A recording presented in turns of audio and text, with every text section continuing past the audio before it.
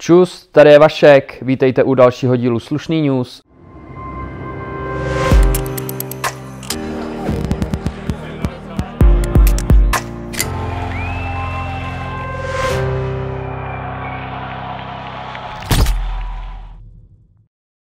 Takže právě nám doběhla soutěž o robota, kterou v minulém díle ohlásil Buby. Přišlo nám asi 20 videí, hodně dobrých kombíček, no a vítězem se stal Jojer z Ostravy a tím je Jonáš Ožana. Moc gratulujeme, Jonáši pošle nám adresu a víme, kam máme jo odeslat. You never know the time that you finally pay the debt that you owe your life. So until my last breath, I'll be on my shit. Do my best to make these dreams finally exist. But if I don't become the man I said I'm gonna. Takže podzimní nabitá jojo sezóna v Evropě už nám skoro vrcholí. Teď o víkendu jsme měli zase 2 kontesty. Tím prvním z nich byl Lovič Yoyo Battle v Polsku, soutěž, kterou má na starost YoyoFactory PL, a vítězem se stal aktuální mistr Polska Kasper Palatinsky, který ve 2minutovém finále porazil zhruba asi dalších 14 jojerů a i přesto, že měl restart, vyhrál zhruba o 5 bodů. Na druhém místě byl Jakub Láder, třetí Krištof Adamčík. Ne úplně tak daleko, v Bratislavě se konalo Slovak Yoyo Nationals, mistrovství Slovenska v jojování. Vítězem hlavní kategorie 1A se stal bývalý mistr Evropy v 5A a obhájce slovenského titulu Jan Novotný. Se svým freestylem úplně nebyl tak spokojený, dokonce na Facebooku přiznal, že podle něho druhý i třetí místo byly lepší freestyly, ale Jano nakonec získal nejvíc bodů a tak drží titul slovenského mistra pořád dál. Druhý místo Gabriel Salaj.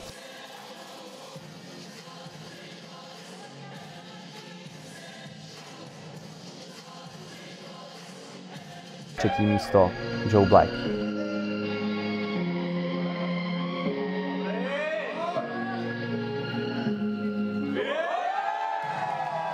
Viděli jsme jak ve středně pokročilých, tak i ve finále 1A spoustu nadějných jojerů, jako je třeba Patrik Láska,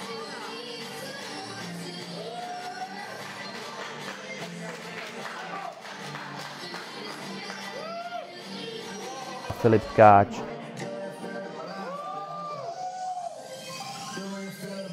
Lukáš Matulník,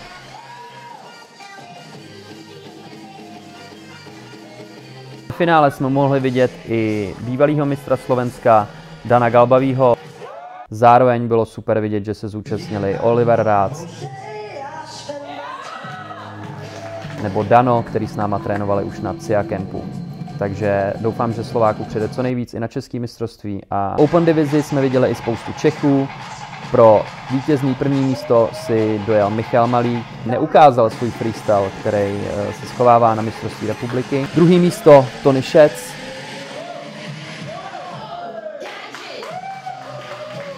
Třetí místo bednu si vybojoval Filip David.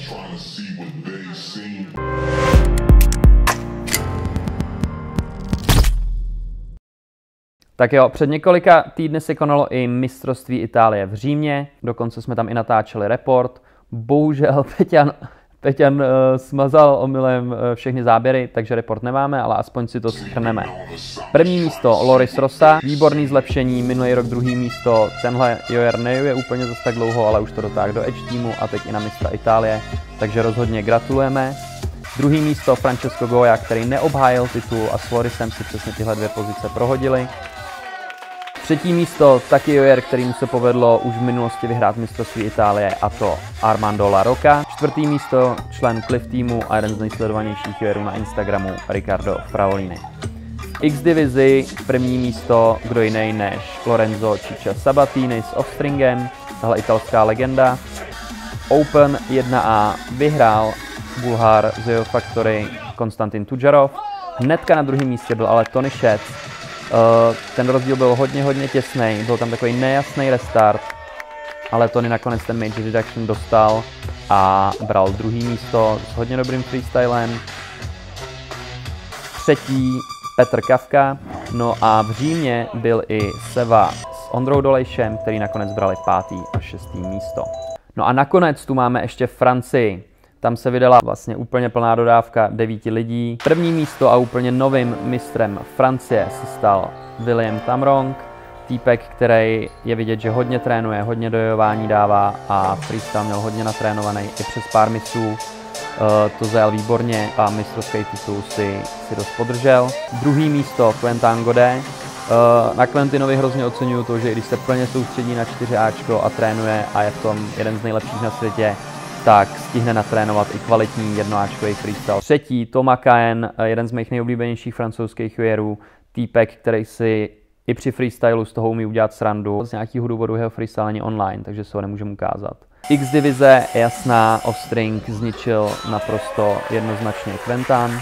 No a pak jsme tu měli ještě Open divizi, celkem 8 lidí, z toho 6 Čechů, 1 Angličan, 1 Polák.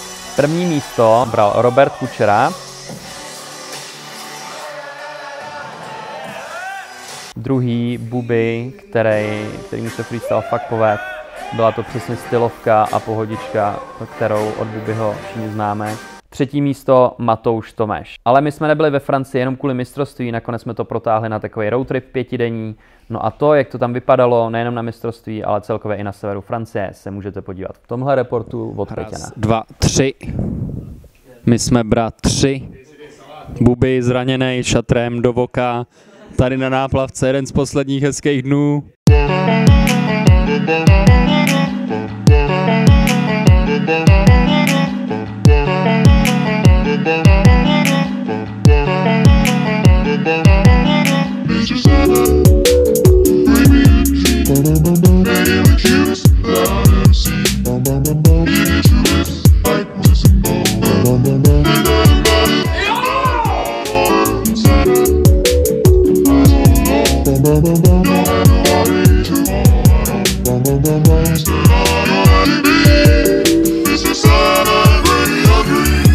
Jsme na Mont Saint-Michel, což je tohle pevnost boja. A jdeme si pro Indíci za otcem Furou. Bydlí tam YoyoFactory. YoyoFactory Punk se jmenuje. Bydlítáme nahoře v té věžičce.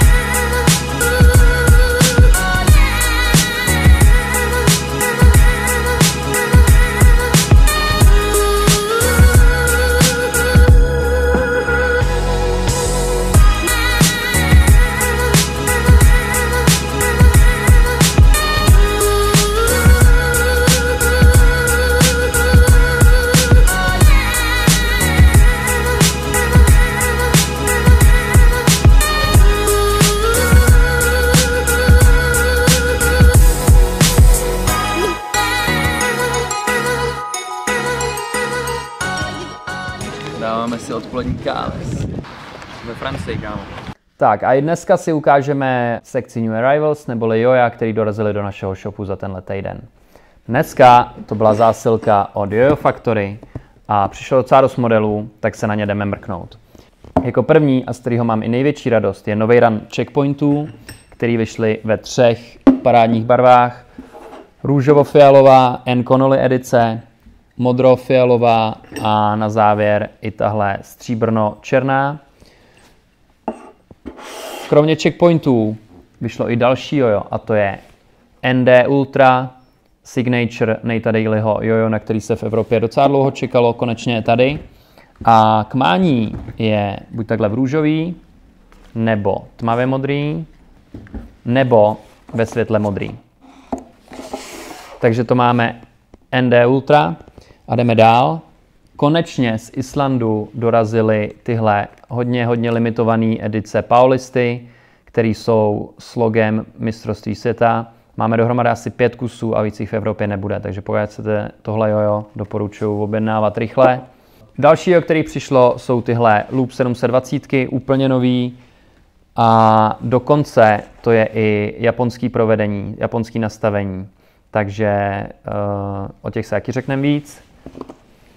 No a poslední, tady máme ještě tenhle plus od YoyoFactory. Tohle jojo, který bylo zakoupení jenom v Reykjavíku, tak se pár kusů dostalo i k nám do shopu. Takže to jsou novinky od YoyoFactory, které k nám dneska dorazily. Najdete je už na shopu a pokud byste o nich chtěli vědět víc, tak mrkněte k nám na YouTube kanál, kde najdete unboxingy a popis všech těchto jojí.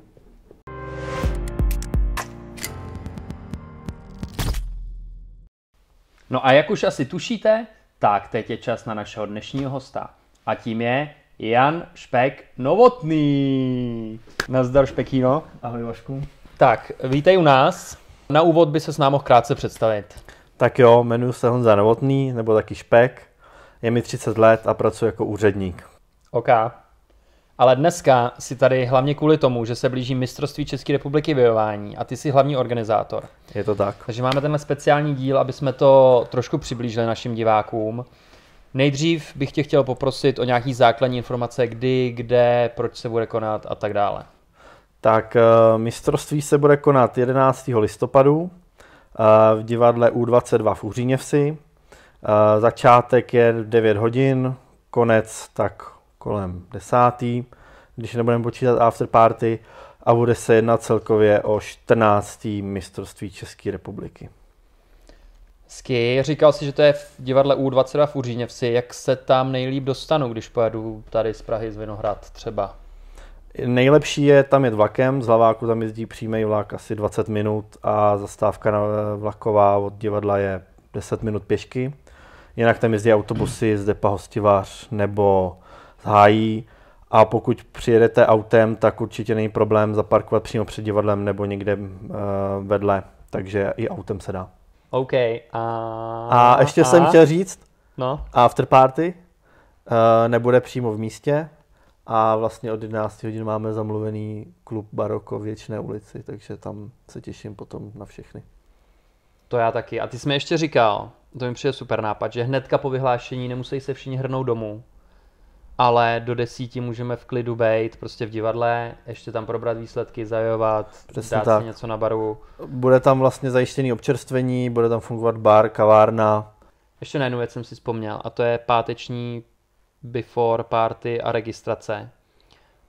To bude od kolika, kde a proč by lidi na ní měli přijít? Bude ve Slušným, tady, takhle, všude okolo. A proč by na ní lidi měli přijít? Určitě to bude lepší pro ně, protože zaplatí, nebo prostě zaregistrují se, zaplatí a nemusí tohle řešit v sobotu dopoledne a tlačit se tam většinou v těch velkých frontách, kdy v sobotu ty registrace bývají. Takže od kolika? Tak se dohodneme na 4. hodinu. Tak ve 4 tady. Tak ve 4 tady. Tak jo. jo. Tak doufám, že uvidím i vás tady ve 4. Paráda. Hele, v minulém díle jsme dávali možnost se tě na něco zeptat divákům. Tak seš na to ready? Jsem na to ready. Pojď na mě. Na to. Otázka na Špeka. Jak dlouho před kontestem se dávají červené YoyoFactory pady? Tak ty bych doporučil dát určitě minimálně několik dní před kontestem, ať si člověk zvykne na to, jak moc je s nimi jojo responsivní. Rozhodně nedávat hnedka ráno, neměnit jojo ráno nebo nějaký nastavení. To, na co jste zvyklí, s čím trénujete, tak to si nechte. Spousta lidí si koupí na mistrovství jojo a jede s ním hnedka freestyle. To je chyba. Když to máte měsíc natrénovaný s něčím jiným, tak to tak už nechte. Přesně tak. Otázka pro Špeka. Jak dlouhé vystoupení má mít kategorie junior? Předem děkuji za odpověď. V kategorii junior není freestyle, takže tam se jedou triky podle seznamu, takže tam nejde říct, jak dlouho tam kdo bude. Když ti to bude dobře, tak tam budeš krátce. Zkrátka tam čas není omezený, máš na ten Přesně trik, tak. kolik chceš času a jde o to, na kolik pokusů ho zvládneš udělat. Souhlasí. Jdeme na další. Otázka na Jana. Jak dlouho jojuješ a tvůj nejoblíbenější trik a s jakým jojem teď nejvíc házíš? Joju 15 let. Nejoblíbenější trik? Mám rád hodně jakoby Eiffelovku v jakýmkoliv provedení. Teď nejvíc házím s edgem Tony Sheds edice. Tak a poslední, Adam Knitl, ten pravidelně posílá otázky, děkujeme. Díky. Otázka na Jana. Jak ses dostal k přezdívce Shpek? K přezdívce Shpek jsem se dostal tak, že mi tak říkali kluci vlastně ve třídě i starší lidi na Gimplu, kdy mi vlastně jsem byl tlustý, jak mi nadávali buřte, tlusťochu, špekoune a ze špekoune byl Shpek a pak jsem se na to zvyk, no. A teď už mi to ani nepřijde, takže když mi někdo říká Shpek, tak mi to fakt nevadí. Jako. Teď nás naučíš tvůj trik. Můj trik, jo. Jaký to bude? Bude se jmenovat netopír v korytu. Takže jdeme na to a Shpek Novotný Honza nás naučí netopíra v korytu. Ahoj, já jsem Shpek a tohle je netopír v korytě.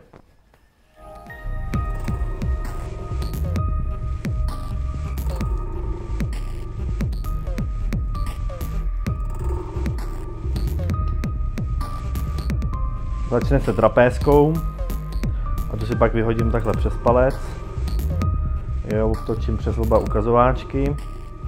Si pravým palcem chytnu string, abych měl takhle očko. Vidím to na jojo, točím se takhle pěkný prsty všechny, roztáhnu, jo, obtočím, trefím dovnitř, obtočím a pak takhle palcem podjedu jojo a pomalu pouštím string, až se mi rozváže uzel. Takhle dismountnu jojo, hodím ho do trapézky, ještě jednou, pak pustím pravý ukazováček a jsem v trapéze a netopír v korytě. Tak, tohle byl náš speciální díl Slušný news o mistrovství České republiky, který se koná už 11.11.